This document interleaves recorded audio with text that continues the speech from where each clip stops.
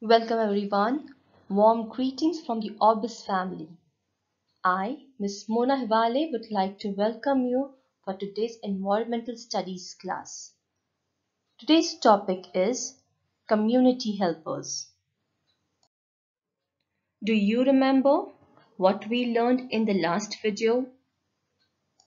In the last video, we learned that people doing various jobs in our community are called community helpers. What are we going to learn today?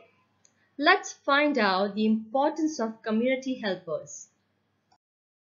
What would happen if there were no doctors and nurses in the hospital? There would be patients with no cure.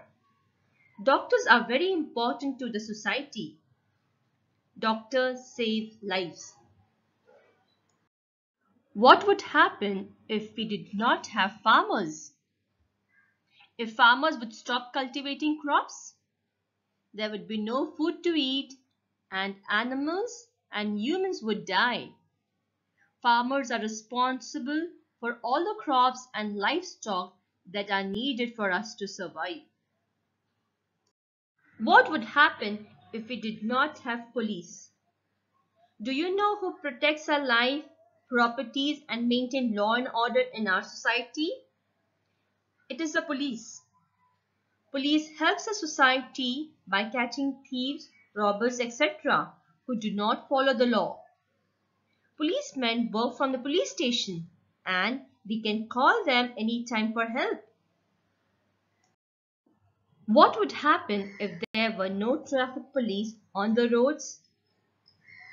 There would be a race between the vehicles, resulting in large number of accidents, chaos, and traffic jam. What would happen if there were no tailors? You can guess the answer by looking at the picture. A tailor stitches our clothes and also mends them. Our life would be difficult without them. Do you remember?